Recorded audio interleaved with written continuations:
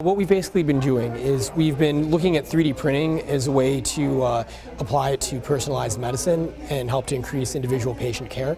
We're starting on a journey that hopefully will lead to new therapeutics, particularly in the realm of prosthetic joint infections, which today in the United States cause upwards of $750 million worth of additional healthcare costs. And the goal is to use the 3D printers to create antibiotic-containing filaments or beads or virtually any shape we could make and implant them during surgery to prevent the infection from happening before it even begins. What we've done is we've come up with a proprietary method to create a uniform antibiotic filament.